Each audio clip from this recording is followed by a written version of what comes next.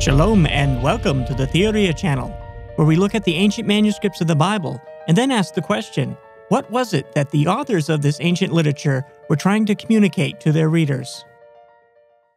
In this video, I'd like to take a look at a couple of verses from the book of Deuteronomy chapter 4. The oldest copies of this passage that exist today come from the Dead Sea Scrolls, but they are extremely fragmentary and a lot of the pieces have even less than one word on them. So we're going to translate this passage from the Damascus Codex. It is a Masoretic text, so it is in the same manuscript family as the Leningrad and Aleppo codices, although this manuscript only contains the Torah. So it doesn't tend to get as much attention as its more complete cousins, but it is an important manuscript nonetheless. And it's also worth noting here that among these couple of verses, there is no textual variation to speak of between the available manuscripts. And before we dive into translating this passage and trying to work out what the author of this literature was trying to say, let's begin with some context. From what we know about the book of Deuteronomy, it was likely written during the time between the destruction of the northern kingdom of Israel by the Assyrian Empire and the destruction of the kingdom of Judah by the Babylonian Empire. The specific historical situation that best fits the content of the book is the religious reforms of King Josiah. His story is that when he became king of Judah, he reinstated the worship of Yahweh, and the book of the law was found or rediscovered. And from that literature he learned that the reason for the destruction of Israel was that they had broken the covenant that they had with Yahweh, and they worshipped the gods of other nations. And furthermore, due to that the nation of Judah had been worshipping other gods and breaking the covenant, the inevitable consequence of this would be their subjugation by a foreign nation in the near future. The book of Deuteronomy addresses this situation by incorporating the text of the covenant into a kind of theological commentary. The original material, which is also found in the book of Exodus, was edited and stylized into the book of Deuteronomy. And it was meant as a way of explaining the theological reasons for the destruction of Israel and the imminent fall of the nation of Judah. The dialogue in Deuteronomy is nested in three layers. There's the narrator, Moses, and Yahweh. And periodically throughout the text, the narrator will borrow the voice of Moses to directly relate what is being said to the current situation. And this is what's going on here in chapter 4. It is the voice of Moses introducing the stipulations of the covenant. In verses 15 through 31, he is specifically addressing the issue of idolatry. That is, the worship of beings and things other than Yahweh. In the cosmic meta-narrative of the ancient people of Israel and Judah, at the Tower of Babel event, God distanced himself from dealing with humanity. He did this by dividing the nations up by languages and allotted them to celestial beings to be their so-called gods. But he took the descendants of Abraham as his own nation, and thus they were forbidden from worshiping the gods of other nations. And when they did, the natural repercussions of this would be the curse of the Tower of Babel, which they had been spared by being Yahweh's nation, would fall upon them, and they would become part of those other nations. And this is exactly what is described in Deuteronomy chapter 4. So this is the voice of Moses addressing the ancient Israelites when they were about to cross the Jordan River and enter into the promised land.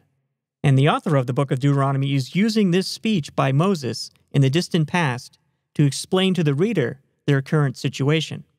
So the best way to read the book of Deuteronomy is to imagine yourself living in the city of Jerusalem during the 6th century BC. The nation of Israel to the north is gone, and you're in the nation of Judah, having been worshiping gods other than Yahweh. Now here comes King Josiah, who reinstates the worship of Yahweh.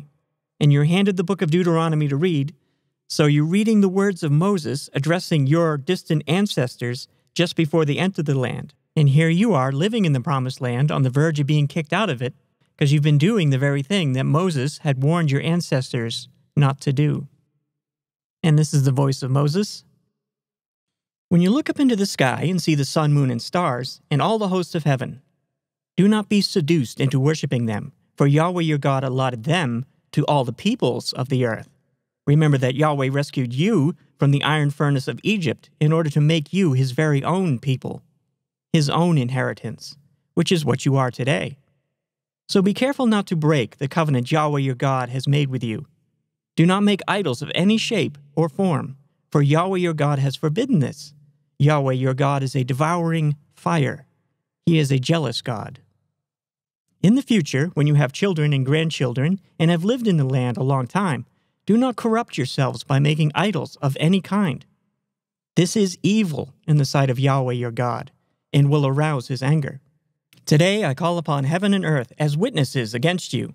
If you break my covenant, you will quickly disappear from the land you are crossing the Jordan to occupy. You will live there only a short time, then you will be utterly destroyed. For Yahweh will scatter you among the nations, where only a few of you will survive. But from there you will search again for Yahweh your God.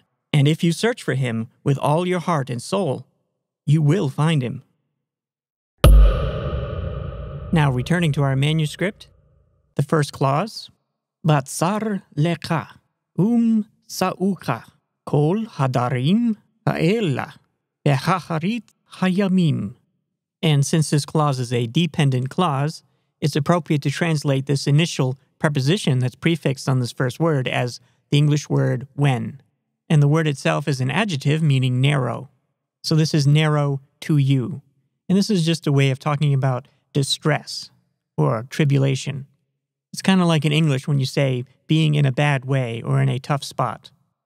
And translating the rest of this clause extremely literally, it would be, and found of you all the things, these, in the later, the days. So translated literally in English, it would be a bit awkward, but you can see the basic idea is that in the future, when all these horrible things happen to you, but the things being referred to here are a very specific historical situation. And these are the things mentioned in the verses above. So we're talking about cities in ruins, piles of burning bodies, and a few survivors being dragged off in chains. So we're not talking about just having a bad day here. Now, in this next clause, Moses tells them exactly what they should do about it when they find themselves in this situation. Vishavta ad Yahweh Elechecha, Vishamata bekol-o, and return unto Yahweh your God, and obey his voice. This first verb here is from the root shuv, which simply means to change direction or have a change of mind. And the idea behind it is that there's a fork in the road and you went down one way, but you discover that's the wrong direction. So you turn around, come back to the fork in the road and go down the other way. Older English translations used to just render this word repent, although in modern English that word is often used in a very specific context, so it's lost a lot of its more general meaning of just turning around or changing direction. So it'd be appropriate to just render this as return. This second verb here comes from the root shama, which means to listen or to hear or to heed. But given the context here, it's appropriate to translate this as obey, with the simple idea behind it of following directions. Now we come to the second verse, and it begins with Ki el Rachum, which is because God of compassion, or he is a God of compassion. And what follows is an explanation of exactly what that means. And we have Yahweh Elechecha, so Yahweh your God. And then we have a list of 3 things, each beginning with the Hebrew word lo, which is a way of indicating a negative. So the first one, lo yerpika. And this verb here is in what's called the Hifield stem, which just indicates a causative action between 2 people. And what it means is to let go or release or slip away. So this is, he will not let you go. And then the next one, lo yershiteka. And again, this verb is also in the Hifield stem, so this is, he will not leave you to rot or decay. He will not abandon you to the forces of entropy. And then the third thing, lo yishcha, which is, he will not forget. And then there's this little Hebrew word here, et, which has no English equivalent whatsoever, but what it does is it indicates what follows is the direct object of the previous verb.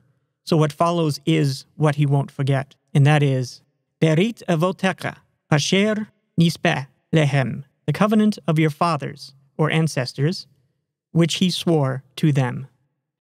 So to paraphrase these couple of verses, in the future, when all these horrible things happen to you, return to Yahweh and obey his voice. Because he is a God of compassion. Yahweh your God will not let you go. He will not leave you to rot, and he will not forget the covenant he made with your ancestors. If you happen to have been living in Judah in 586 BC, and you witnessed the destruction of Jerusalem and the temple by the Babylonian army, it would be perfectly natural for you to assume that Yahweh had been defeated in battle and you were now a Babylonian citizen, and it would be appropriate for you to worship Marduk or any of the other plethora of Babylonian deities. But the message of the book of Deuteronomy is no. The nation of Judah is no more because God's people had betrayed him and worshipped other gods. So the appropriate response for you as a survivor of this horrific tragedy is to stop worshiping other gods and return to Yahweh. And what these two verses tell us is that there is an opportunity for reconciliation between God and his people. Even though they betrayed him, he is still willing to keep his end of the covenant, should they decide to return to him. Now, since neither you or I are living in that ancient world, these couple of verses do not apply to us directly. But this story does serve as an illustration of what God's grace really is. That is, even in spite of the people of Judah betraying him, he was still willing to maintain the covenant with them. He was still willing to reconcile. Now, the New Testament portrays Christ as establishing a new covenant. So in him, this betrayal is undone. And he also established a new kingdom. So the betrayal of the Tower of Babel is also undone. And he endured the consequence of all human sin and betrayal. So the result of humanity's expulsion from the Garden of Eden is also undone. So in Christ, not only did God keep his end of the covenant, but he became human and kept your end as well.